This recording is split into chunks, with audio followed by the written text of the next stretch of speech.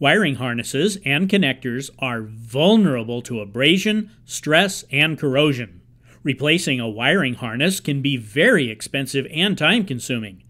This video will demonstrate how to correctly repair a damaged wire using the Power Probe microtorch. We'll also show you how to protect your repair from weather and other elements using heat shrink insulation. Let's get started. First, locate the damaged area. Cut and remove the damaged wire. If you need to replace a length of wire, be sure to match the gauge size of the original wire.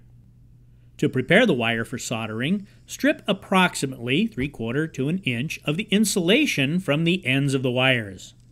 Now, locate the correct size heat shrink tubing and slip it over the wire.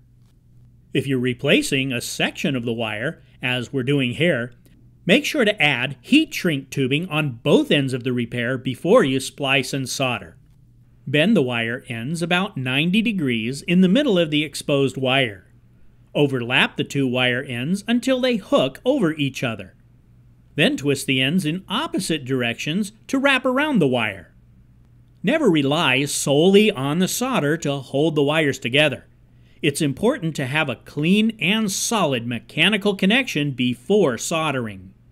We'll be using the standard solder tip attachment for this repair. Once the torch is warmed up, clean and tin the solder tip. Use only Rosin-Core solder when soldering wires. The rosin flux serves to deoxidize the wire so it will penetrate and flow. Apply heat to the splice and hold it there. After a few seconds, apply solder to the joint. When the wire's hot enough, the solder should melt and flow nicely between the wire strands. Once you have enough solder on the joint, remove the heat and let the solder cool and harden before moving the wire.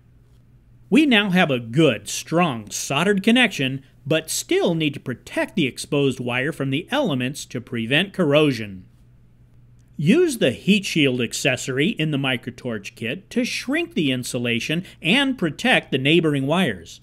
We slipped this on earlier before we spliced the wires together.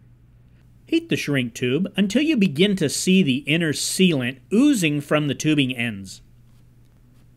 Now that's a properly repaired wire.